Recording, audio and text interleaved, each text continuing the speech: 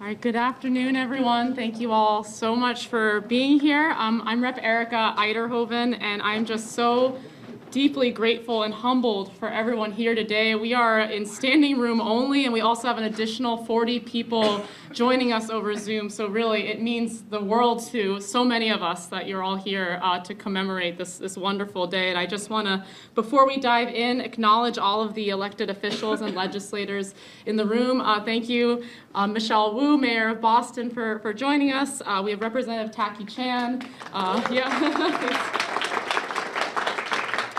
We also have Rep. Steve Oltrino from Malden.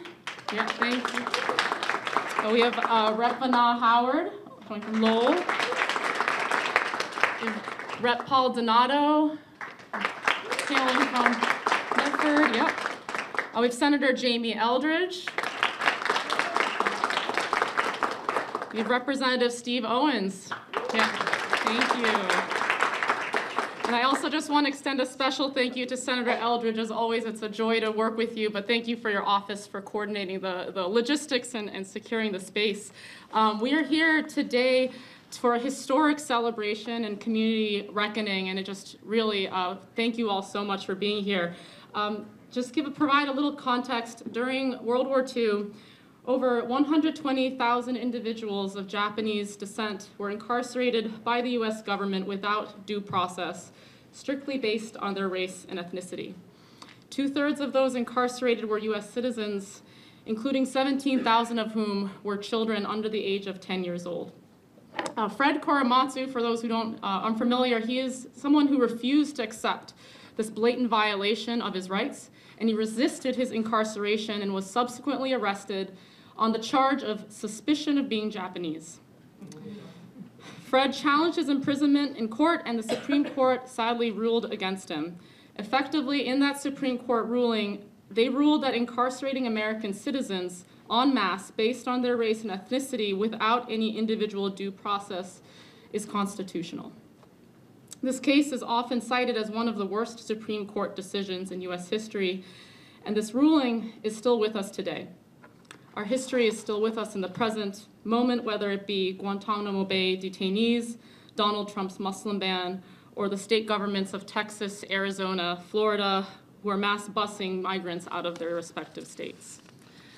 So Fred Korematsu, who we're here to celebrate today, was a civil rights activist who, alongside other Japanese Americans, including Min Yasui, Gordon Hirabayashi, and Mitsue Endo, stood up against all odds for justice for all. And we're here today because their stories are not only Asian American Pacific Islanders history, but it is quintessentially American history. This is why I'm so deeply honored and humbled and proud to announce that today, Massachusetts has become the 13th state in the nation to recognize Fred T. Korematsu Day.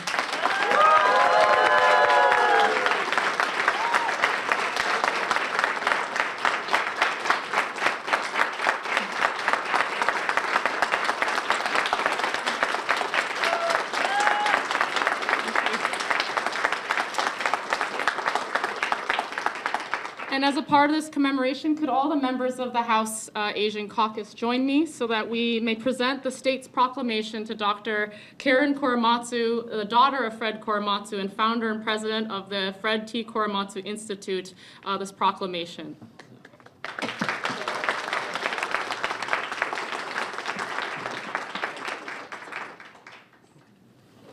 We're reading this? It's very long. Yeah, it's very long. We're not going to do this to people, are we? No, we're not. I think we're presenting. Okay. It's beautiful and long, but it's got a lot of statements in it. Well, thank you.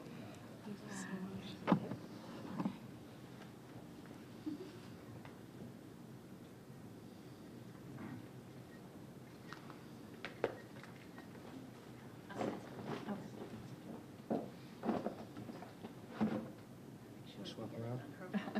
Carry in the middle. Oh, okay, all right, Do the swap here. okay, Got it? all right, I think so. When Harm Bandit here. Yes, I'll be your right arm. That's Karen's phone.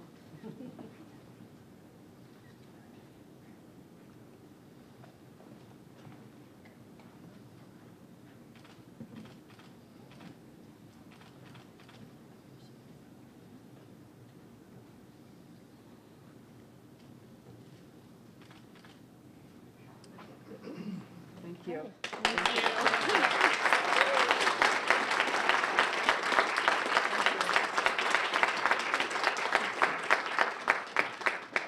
So I also want to express this is just so humbling to have our greater API community here, and I just want to acknowledge, if we go to the next slide, express appreciation to the over 30 local community organizations partnering with us to make this event possible. And I also wanted to send a special thank you to all of the Japanese and API vendors that were supporting this event. Yes,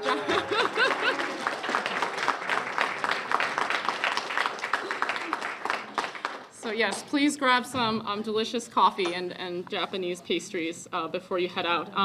And now we're going to hear directly from a local survivor of Japanese incarceration, Margie Yamamoto, who is also the co-president of the Japanese American Citizens League New England chapter. So we're going to play, yeah.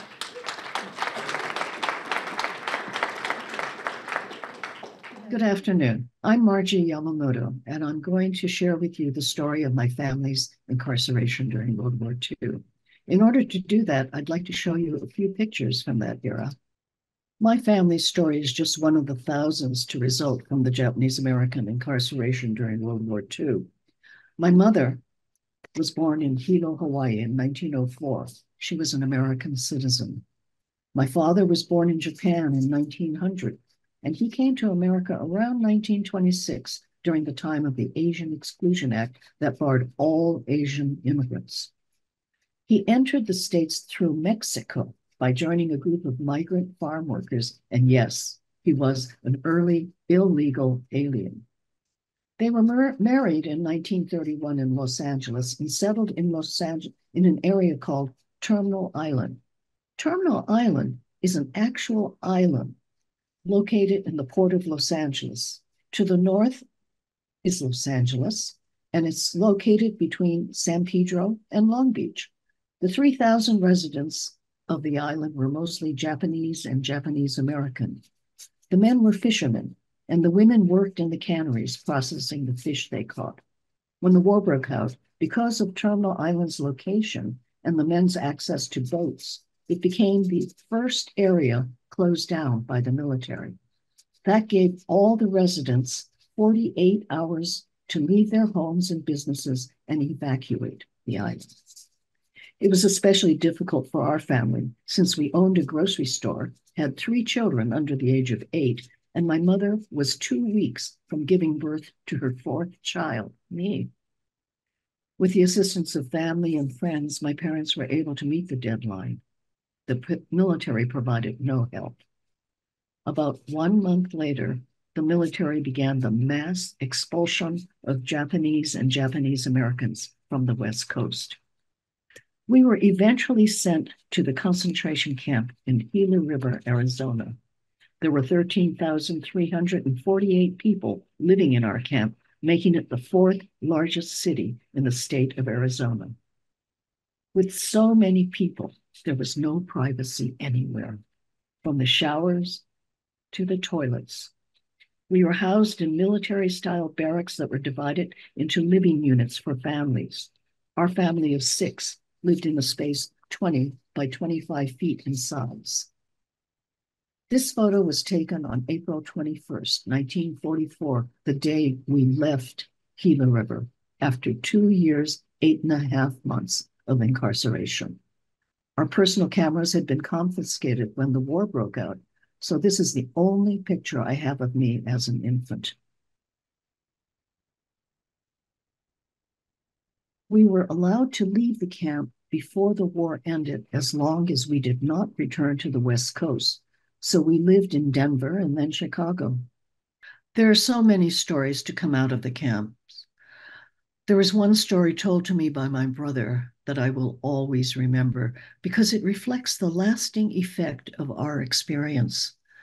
My brother Ted was about 6 or 7 when we were living in Denver. The war was still going on, and he was running around the house playing soldier and using every expletive in his limited vocabulary to describe the evil Japanese enemy. My mother told him to stop saying those things because he was Japanese. He refused to believe her. And he ran and got the newspaper and showed her the comics with drawings of the enemy with buck teeth, glasses, and slitty eyes. I don't look like that, he insisted. Somehow my mother did convince him he was Japanese. Ted told me he remembered staring in a mirror and crying. He said it took him a week to get over it. Our family emerged from incarceration relatively healthy and intact. There were many others who were not as fortunate. What happened to us is more than 80 years in the past. But thanks to the work of men like Fred Korematsu, we will not forget the fragile nature of the constitutional rights guaranteed all of us as American citizens. And what happened to us could still happen again to anyone because of their race, religion, ethnic origin, or political belief. Thank you.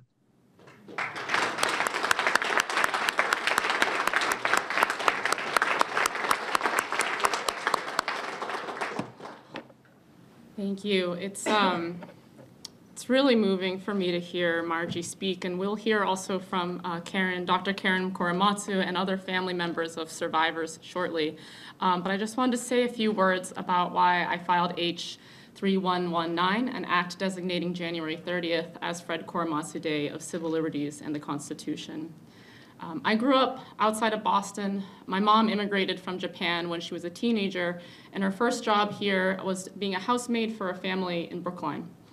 And like many Asian American kids, daughter of immigrants, I didn't see myself in our history books or stories. I was treated like a perpetual foreigner and felt like a foreigner even though I was born in Boston. I didn't have a sense of where I belonged, and I absorbed deeply harmful narratives around being a minority and having to be perfect but not raise my voice. I was pigeonholed as a math student, and more tragically, I believed those repeated messages and didn't believe I was capable of my other talents. I never felt my culture was affirmed or appreciated at school, even though I spoke Japanese at home, and most profoundly, I felt invisible. And it wasn't until much later in my adulthood that I found my voice and learned how to use it to fight for what I believe in. And so, Karen, it means so much to me to be able to welcome you to Massachusetts because I learned about Fred's story through your story, and it's always been so resonant to me. So Karen actually learned about her father's landmark, to be clear, landmark Supreme Court case that is taught in every law school across the country, not from her father, but from a classmate who happened to do a book report on Fred Korematsu. And I remember distinctly in one of your interviews that everyone in the class kind of turned to her when they said Fred Korematsu and was like, isn't that your father? It makes me reflect on how painful this experience must have been for Fred, and how his fight was a lonely fight. Not only did his country turn its back on him, his Japanese family, the Japanese community, out of a desire not to rock the boat, to shake things up, the desire to keep to themselves, they didn't support his legal case. And it's something that I think a lot of us sort of feel from our upbringing. It's really resonant. It's certainly very resonant to me because they were afraid. And so this is really the injustice of invisibility that I feel so core to myself, and it genuinely guides my work in the legislature. And that's why I filed this bill, to bring visibility and education on Fred's story and his fight and activism. I'm just so grateful of Dr. Karen Korematsu for fighting and for founding this institute to keep his story alive. And I just want to thank all the co-sponsors of this legislation, Rep. Taki Chan, Rep. Steve Ultrino, who might be still here, up there, yeah, Steve Ultrino, Senator Jason Lewis, Senator Lydia Edwards, Rep. Vana Howard, Rep. Samantha Montano, and Rep. Carmen Gentile. And of course, I really want to invite all of my other colleagues to please co-sponsor and support this legislation. So thank you all so much. I am so honored to introduce our dear Mayor of Boston, Michelle Wu. Thank you so much for being here with us.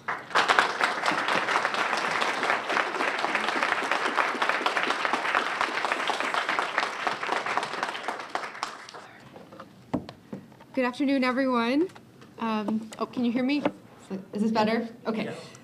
First of all, thank you so much to Representative Erika Uyterhoeven for not only your principled, courageous leadership always, but for making sure that we could celebrate this day today together. So another round of applause for Erika. Thank you for always showing up for us. And thank you to all of the legislators who are hosting us here today. We're so grateful for your leadership and for all that you do across the Commonwealth. I will echo the thanks to every rep and senator who's in the room, and especially give a shout out to the AAPI caucus members. Thank you so much, Rep. Chan, for paving the way for all of us in the State House. Thank you for what you do. And Rep. Howard, it's been so fun to get to know you as a mom and as a fellow elected official in office. And, thank you. There are so many folks in this room who represent all the many ceilings that have had to be shattered, even in very recent years, but also the scars and the bruises that come from being the one to bust through. And so I think especially as we're thinking about the legacy of so many trailblazers who put themselves in harm's way so that we could have a better shot at a future, that was a sacrifice and a burden that we celebrate now, often just in terms of the courage that it took, the morals that it took, the foresight and the leadership.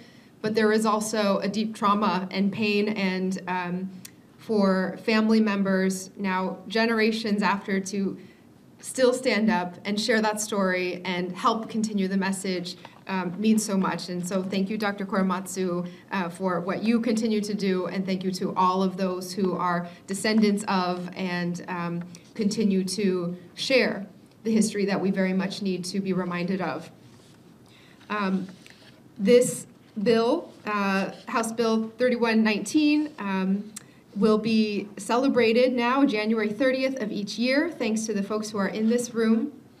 And I want to give a shout out also to some other folks in the community who help support this initiative and others to really lift up the visibility and leadership of our community. In addition to the API caucus members, I want to thank the Asian Community Fund at the Boston Foundation for all the work they do across so many sectors in supporting the infrastructure.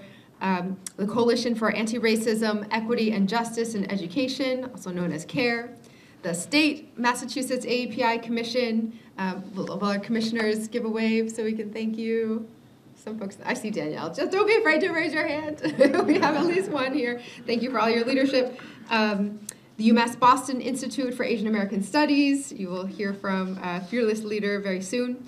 And I also want to shout out our City of Boston API Employee Resource Group for all that they do at the local level in partnership as well.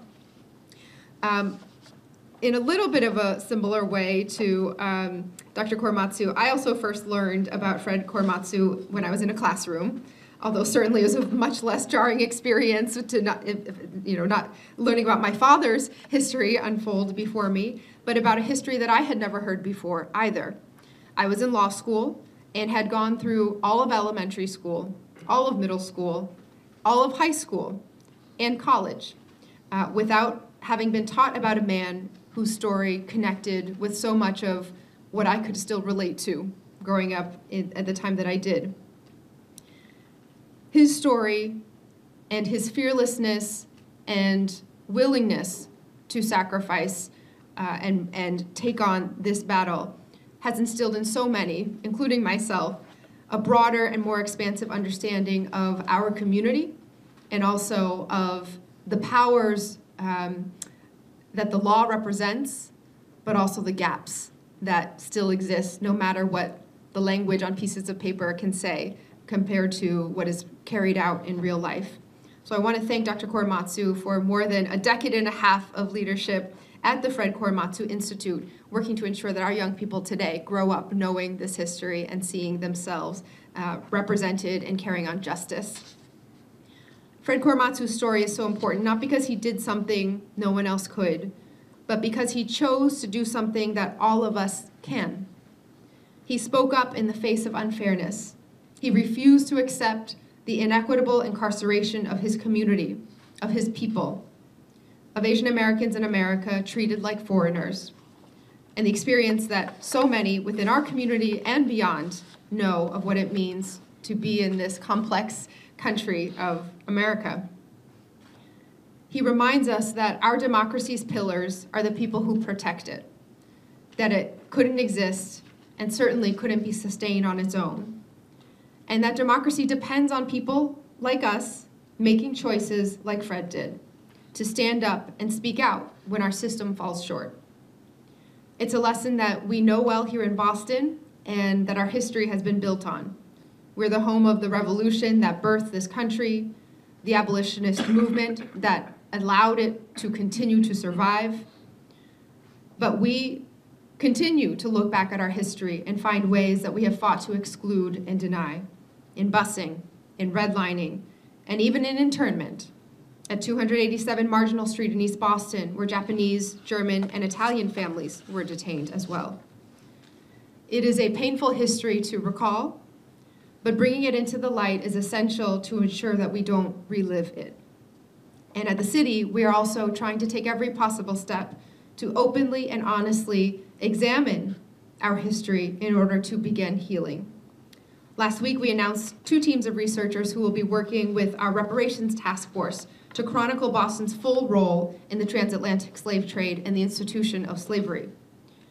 At a time when education around the country is under attack, when some of the loudest voices are actively advocating that we erase and forget, or even mischaracterize, Boston is choosing instead to learn from the example of Fred, of Karen, and of people in this room, to stand up and speak out and invest in each other, to take seriously the promise of our democracy at its best, and to take seriously our role in keeping it intact. There's a lot that we are all going to be called on this next year to continue all of those pieces. And I'm so grateful again to Rep. Uyterhoeven and all of the legislators and the governor and the state for making sure that now enshrined in our laws is an annual reminder and a legacy that we will continue to pass on. So before I turn it over to Dr. Korematsu, I just want to also contribute to her growing certificate pile with our very own City of Boston one as well.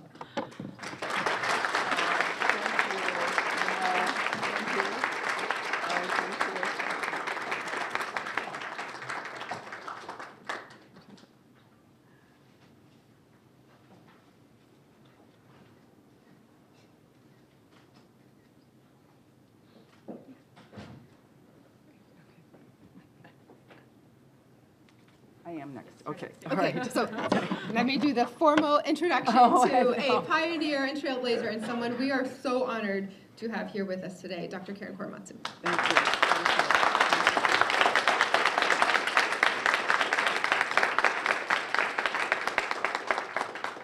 Well, greetings, Boston and the Commonwealth, and happy Fred Korematsu Day of Civil Liberties and the Constitution.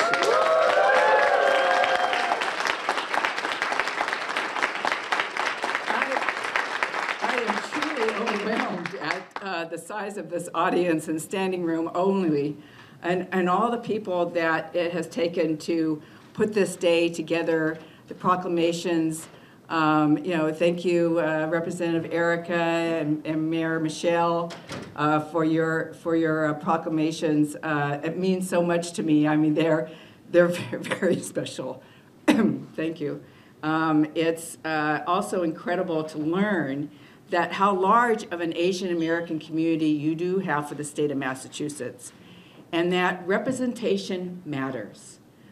The point of my Father's Day, yes, is, to honor him, which I'm certainly, touched, but also it's a day about our civil liberties and the Constitution, which is what his day really represents.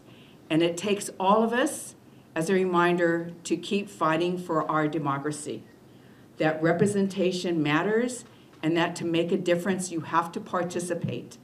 That's why voting is so important.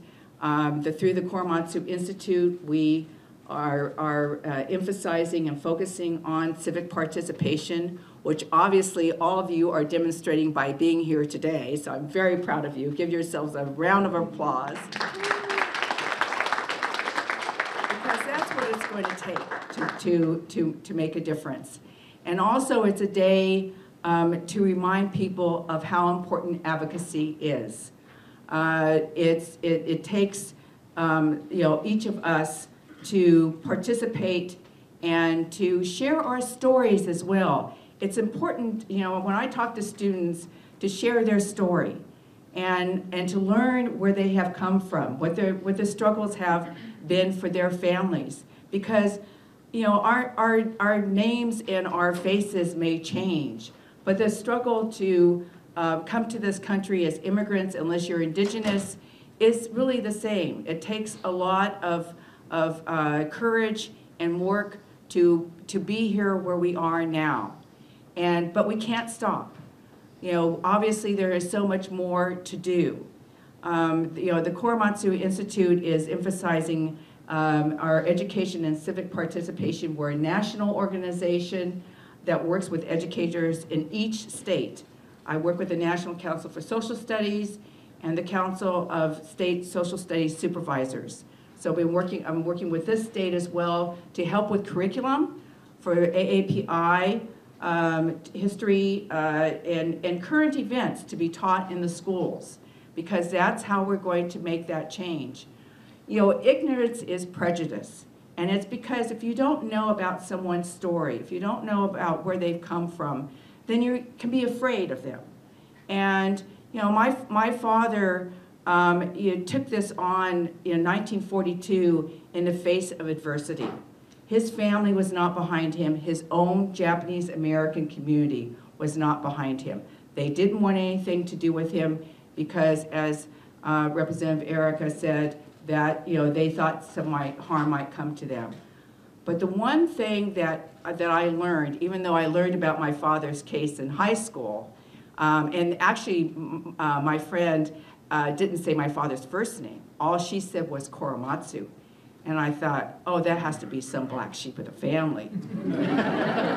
My father had 3 brothers, and certainly it was one of them. And so after class, I said to my friend Maya, well, what's this about? She says, this is about your dad. I said, no way. Somebody would have told me. And of course, I go home and confront my mother, and I got the standard answer. You'll have to wait until your father gets home to ask him. For you parents, you get that one.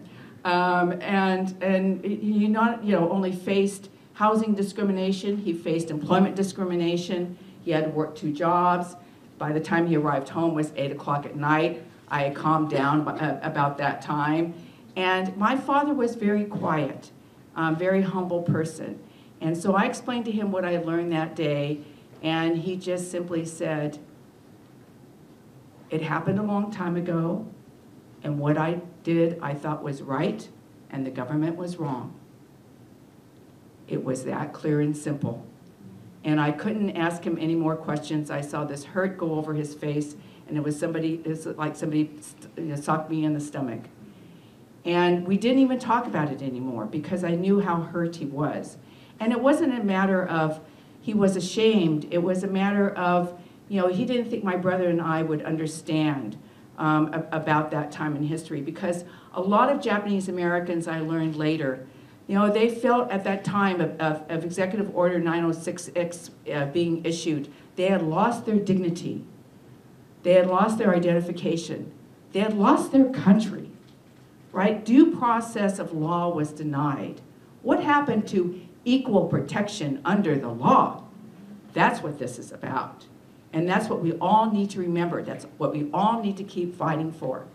And so in 1983, when his case was reopened, that's when I learned he never gave up hope that someday he could reopen his case, but he just didn't know how to do that. He knew some attorneys, but it's not like you go up and say, somebody at church, well, by the way, do you want to, reopen my Supreme Court case? It just doesn't work that way. And besides, attorneys are expensive for you in the room. But anyway, but he, even at the time, his own Japanese American community did not support him. They said, Fred, if you reopen up your case and lose, then we are going to lose our chances for redress and reparations, because that was the movement at the time. And part of our education is to also let people know that it was the African Americans civil rights movement of the 60s that inspired Japanese Americans to go for redress and reparations.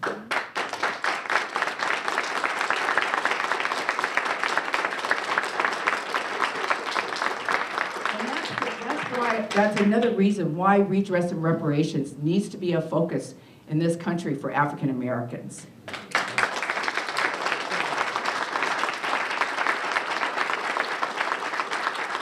But my father didn't listen to anyone. He believed in right and wrong. He believed in his moral principles, and he did it with respect. He treated everyone like he wanted to be treated. And so he went on with his Supreme Court case. And because he won his decision, it set the precedent for the Civil Liberties Act of 1988 that was signed by President Reagan. So he didn't take no for an answer and truly continued on the rest of his life, crisscrossing this country and telling his story so that other people would learn about the mistakes of the past, but to also have them learn that we need to work together to make that difference, that you don't have to go it alone, that you can do this together. And that's one reason why he received the Presidential Medal of Freedom in 1998, because of all the work that he did. And fortunately, he was living and can continue to be recognized.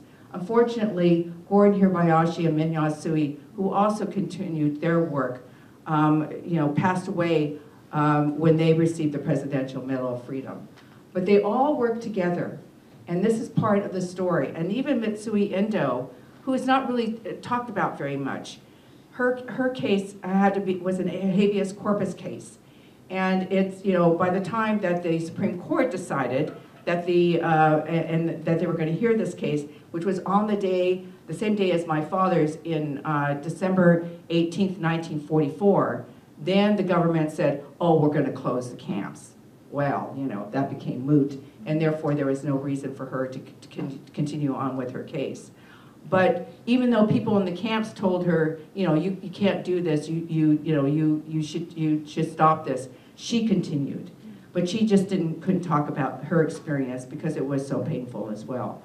So there are many Americans, Asian Americans especially, that have fought for this country, and my father represents them. He studied in every law school in the United States. There's 200 law schools when you study constitutional law. And he gave me the charge to carry on with education 5 months before he passed away at the age of 86. He kept speaking until that time. And so he gave me that charge to not only tell his story, but to share everybody else's story, because that's how we learn from each other. And so we are still, making some headway. We, have 8 states, but we need more to make it a national day, which people want to do, because where is the representation? And that's how we're going to, make the difference and to speak up. So the story here and the lesson is, one person can make a difference, and so can you.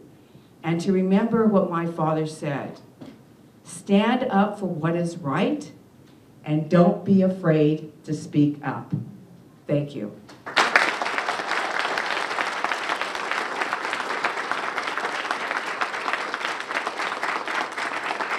And now I'd like to introduce a Lexington High School student, Mireille Yoshi, and who is going to speak to you now.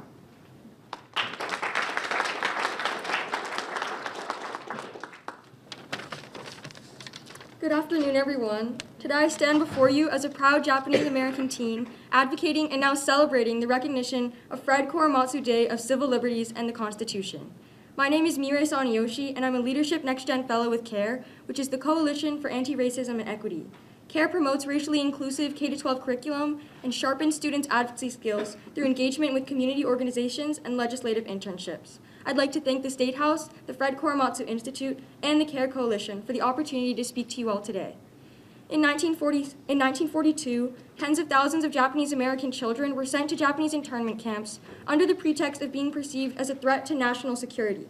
This tragic chapter in history resulted in the wrenching separation of families, and while there, many students underwent Americanization classes to erase their family histories and assimilate into a whitewashed American culture. In 2024, the echoes of Americanization classes persist in Massachusetts' contemporary education system, where rich AAPI narratives are sidelines in textbooks and public discourse. As a 16-year-old student, I have rarely heard my own culture spoken about in the classroom. At best, students hear about what has happened to the Asian American community, and not what Asian Americans have done for this country. Students learn about how Japanese American or Japanese internment happened to Japanese Americans and how they were treated, but not how Japanese Americans fought for their rights and civil liberties. As we move forward, we must decide the legacy that we want to leave for future generations. A legacy of Eurocentric and monolithic Americanization, or one of a vibrant American tapestry with diverse opinions, cultures, and peoples in our history textbooks and everyday lives. At the young age of 23, Fred Korematsu refused to stand for the dehumanizing and unconstitutional ruling that all Japanese people should be relegated to incarceration camps due to the unfounded fear-mongering by the courts. In a world where Asians are still stereotyped and shamed into being quiet and unassuming, as well as AAPI people constantly being seen as permanent foreigners, it's essential to recognize Fred Korematsu's courageous voice. To nurture the next generation of leaders, we must honor the bold civil leaders who came before us and who spoke out when others could not and did not. In a world still grappling with things like xenophobia, discrimination, and societal challenges, neglecting the efforts of courageous individuals is not an option. The figures of our government that they choose to celebrate reflect the values we pass on to the next generation. And amid mass inequalities of the status quo, we need to inspire the next generation of Fred Korematsus, young leaders who will fight for justice even when the system is structured to exclude them. This day of recognition is a step in the right direction, in the direction of the true American spirit. Fred Korematsu Day would serve as a rallying point for Asian American representation and advocacy in education. We can work towards an America where AAPI people are seen as Americans rather than permanent foreigners. The sobering reality is that I, as a U.S. citizen born and raised on songs like Party in the USA and speaking less Japanese than my friends who are obsessed with anime and Duolingo, would have been sent to an incarceration camp because I would not be viewed as an American, but rather an enemy to America itself. This day will be a platform for meaningful dialogue on Japanese internment's legacy and its relevance today. Similar to MLK Day, it can inspire discussions, community service, and representation, fostering a commitment to justice and equality for future generations. I urge you all to join me in celebrating the Fred Korematsu Day of Civil Liberties and the Constitution. Let us honor the courage and resilience of Fred Korematsu, and let us reaffirm our commitment to building a society where justice and equality can prevail. Next, I'd like to introduce Dr. Paul Watanabe, an esteemed professor and director of UMass Boston's Institute for Asian American Studies. He'd like to first start by sharing a short video. Thank you.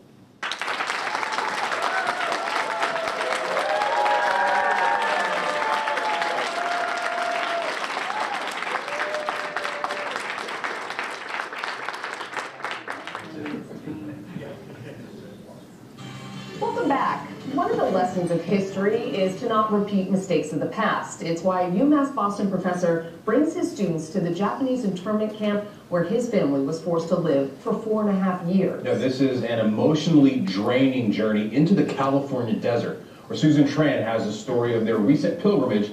It's all new. That's it. Internees could only take what they could carry when they were forced to relocate to these internment camps. Inside Professor Paul Watanabe's UMass Boston classroom, the whole internment experience was a cultural genocide. The small group of juniors have just returned from their visit to Manzanar. There was a list on the executive order of things that people were told to bring. It was like bed sheets, pillowcases, dishes, clothes, and nothing else. Anything that kind of was representative of their culture you had to conceal. This was built upon one of the foundation. This was one of 10 internment camps the American government set up to incarcerate 120,000 Japanese Americans during World War II, including Professor Watanabe's family. And every time I go there, I look at the screen that they have there where they have the names of the people that are listed. And I see my brother and my father and my mother there. And I feel so bad because I feel like I'm really abandoning them when I leave that place. But I see the need to come back and say when I leave that place, I'm not going to really leave them there.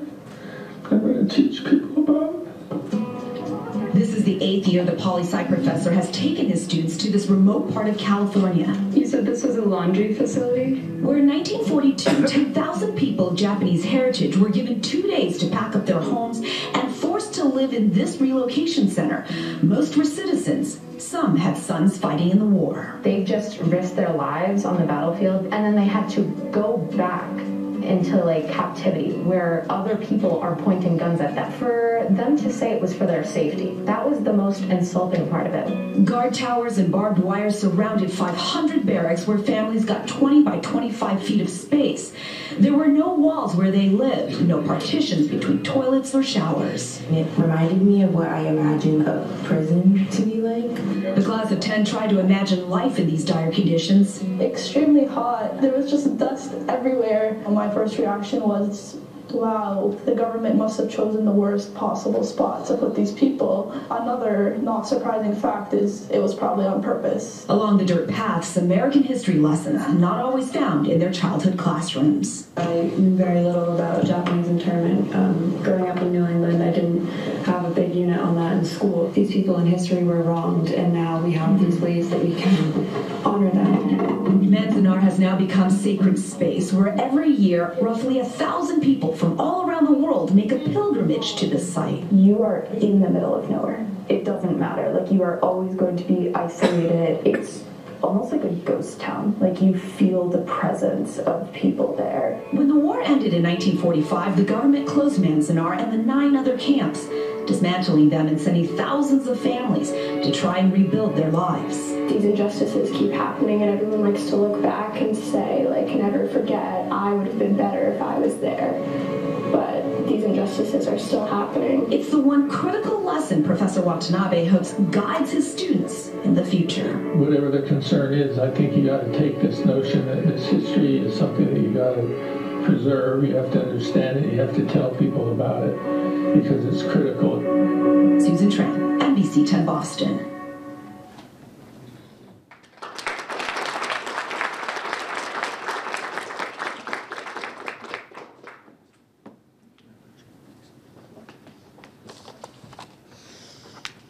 Well, thank you very much. Thank you for having a little piece on my class. It's a wonderful experience to be teaching this stuff as I have for now almost 30 years. I'm one of the few people in the university system nationwide who's ever done a class on the internment of Japanese Americans.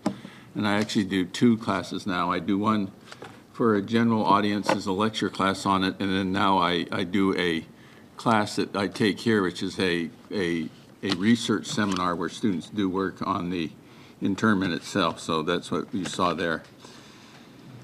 Now, for me and many people like myself, for 50 years, when the issue came up recently about anti-Asian violence, we were asked to respond, and I gave the same response I've been giving for 50 years. And it's the same response I hope I would have given when the United States was created and Asian Americans were uniquely set aside as aliens ineligible for citizenship. They were allowed to come here, but not allowed to become citizens. So think about that. And it's the same lecture I would have given when Chinese exclusion came in 1882. For the first time in our nation's history, we told a group of people, you cannot come to the United States because of who you are and where you're coming from. This was the nation that did not have something known as an illegal immigrant before 1882. And it began the process by which people largely became defined as illegal immigrants after 1882. And it's the same discussion I think I would have had at the beginning of the 19th century when the United States began alien land laws, when we said that Asian immigrants could not hold land or could not vote or participate in various activities in the United States. And it's the same discussion that we had in the beginning of the 19th century when we created an immigration system that said, after we excluded Chinese Americans in 1882, it was extended to all Asians in 1924.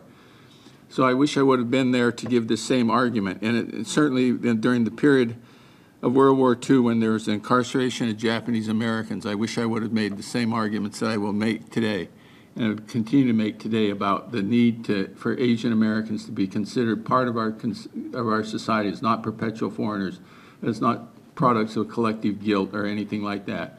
That we're tied here to the United States of America, and we should be judged for what we do here in America and not what we did, what is done by our descendants elsewhere. And I think I would have given the same argument, because I was alive now for the latter parts of these things, for the yellow peril after the Chinese victories in the Chinese national wars in the late 1940s, when the victory for China led to all kinds of oppression of Chinese Americans in the United States.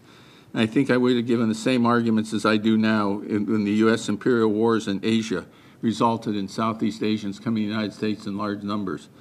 And I think I would have given the same arguments as when Vincent Chin was killed in 1983 because of anti-Asian sentiments here in the United States, largely driven against Japanese successes in the economic sphere. And I would have given the same arguments after 9/11 when our Sikh brothers and sisters were attacked for being perpetually foreign, and there's an assumption that they were tied to some respects with those people who attacked us, and the collective guilt that was attached to this argument and led to the attacks by people who looked like the enemy in this case and were not really the enemy. And I think I would have given the same argument as I have now. After recently, when we have attacks made in places like the attacks made in Wisconsin at a Sikh temple, or made in Atlanta at the killing of 6 people working in spas, or in Monterey Park, California, a large California community of Chinese Americans. And the killings continue to some degree. And we see that these arguments are ones that accompany the fact that Asian Americans today are considered the greatest threat to them in the United States today is the fear that anti-Asian sentiment will attack, that they will be attacked by their fellow Americans, for anti-Asian sentiment will be directed at them. This is the case for most Americans. During the period of time when the COVID-19 virus was most felt by most Americans, and most people were asked what did they consider their greatest threat, universally Americans said, of course, getting COVID-19. The one group who said it was not COVID-19 was Asian Americans. They said it was the fear of being victimized by their fellow Americans as anti-Asian. They were the ones who feared that greater than they feared getting COVID-19. And Boston school students who indicated, for example, that they felt most uncomfortable of all students now in being part of schools, that they felt less sense of belonging of any students in the Boston City schools during the COVID period of time, because they felt that they might be attacked or so forth. In the Taft survey, the Asian American Foundation did a national survey recently and asked the Americans of all races, what do you consider the greatest sense of belonging or sense of feeling completely accepted? And Asian Americans, only 22% of Asian Americans said they felt completely accepted or sense of belonging, the lowest of any racial group in the United States. So the sense in some respects is there as well. And again, I think it's part of this notion of perpetual foreignness and the way that they've been treated here in the United States. So we think about history in terms of narratives, and the narrative of World War II in some respects was Japanese Americans were badly treated. There's little they could do about it, and they stuck it out and they emerged successful. Well, that's a particular narrative, but the narrative that Korematsu reminds us of and other people reminds us of is a different one. It's a narrative that Japanese Americans throughout all this history that I talk about did not simply sit there and put up with it, that they fought it and they resisted it. You can't think of American history without Thind and Ozawa, for example, taking on these tasks about questioning issues about their citizenship and their ability to be here in the United States, about Korematsu and Hirabayashi and Yasui and Endo, taking on the structure that people said that shikata ga nai, you couldn't be helped, but they said to hell with it, you can be helped, and they're going to take it on and battle it. And you cannot think about this history without thinking about today, commonly the people like the Yuri Kochiyamas and other people, the Grace Lee Boggs and other people who have fought this notion that Asian Americans are simply a model minority and don't have anything to complain about and so forth. In this spirit, this notion of Asian Americans no longer being strangers as we were originally portrayed by Ron Takaki, wisely so, because we were strangers to the American people. But we're now nails in the sense that I think that we got to be nails, and nails stick out. In the Japanese and the traditional sense was nails stick out, they get hammered. Well, lots of people have chosen to be nails, and Craig Korematsu chose to be a nail in World War II, and we got to stand out and be nails. And we're seeing ourselves being emerged in various areas in the arts, for example. The head of the Boston Ballet now is a young Asian American woman, and I find out today, just where is she over here? The head of the new Boston Lyric Opera is now an Asian American woman who is on stage. So we see these breakthroughs, and we see them in politics, obviously, with our own Mayor Wu and other people at the national level, Kamala Harris, the Vice President of the United States, and other areas. We see these breakthroughs. These are people who are resisting the notion that Asian Americans must sit back and accept their fate, that the narrative is that they cannot do anything, that Shikata Ganai must be the way we do it.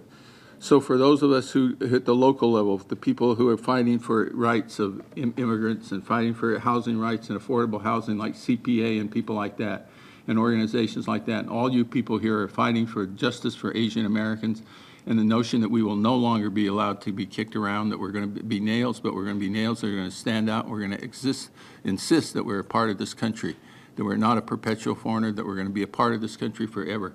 That's why I'm here, and it's a lesson I've given for the last 50 years, and hopefully now with the Korematsu Day proclamation, we can all rally around it. It's a sense of community that it also builds upon us. As I was saying, the Consul General here understands. I was in Washington with Consul Generals from the United States, Japanese, and with the ambassador, and had dinner with the ambassador, and he asked me to give the final toast, and I felt privileged to do so. And he asked me what I thought about the United States experience for Asian Americans, and I thought about my grandkids who I took to Japan for the first time this past spring. And I asked my 8-year-old child, I said, what was that experience like? She said to me, it represented one thing. I said, what was that? She said, a sense of community. This is an 8-year-old kid. It's felt a sense of community being in Japan. And that's what Korematsu does for all of us here. It gives us a sense of community, a sense that we're part of something bigger than ourselves, that Asian Americans, who are now the fastest growing group in Massachusetts and the nation, and that we can all look upon each other as friends, as people who belong to a larger community bigger than ourselves. And that's an important thing for all of us, that we feel a sense of community that the Korematsu thing will do for those of us who are Asian Americans and Japanese Americans, as well as all of us. We'll get the sense that we belong to something bigger than ourselves, and that's a wonderful thing for us to do. Something that will be wonderful to be felt by an 8-year-old kid, and it's wonderful to be felt like a 70-year-old, something like I am. So thank you very much.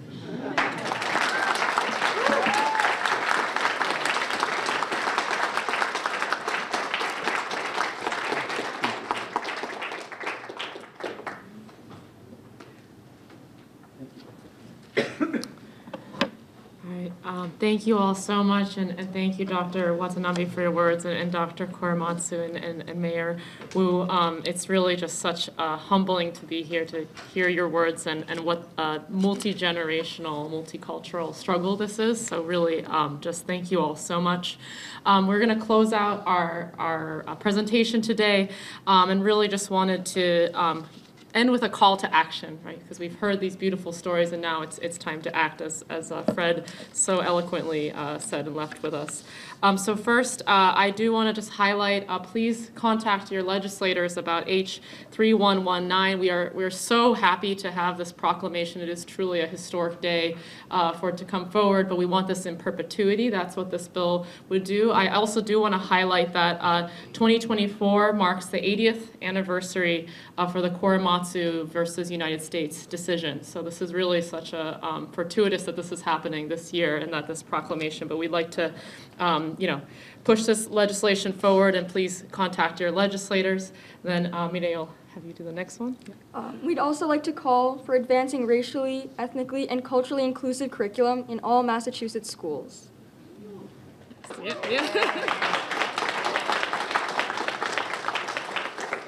We also want to highlight there's a bill that is filed to advocate and for increased representation of communities of color on public boards and commission. That's something we know our governor has taken many strides towards, but we want to have that codified in law so that regardless of who's in the office, right, that we ensure that the diversity on our public boards and commissions remains. So that's one as well.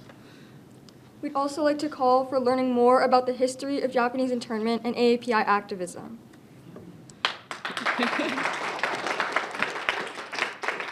And finally, again, to hold to the spirit and mission of the Fred T. Korematsu Institute, we're committing to fight against injustices of all kinds and participate in civic engagement activities all year round, just as this holiday is to commemorate and to encourage us all to do. So with that, thank you all so much for being here. Really appreciate you all, and yeah, thank you.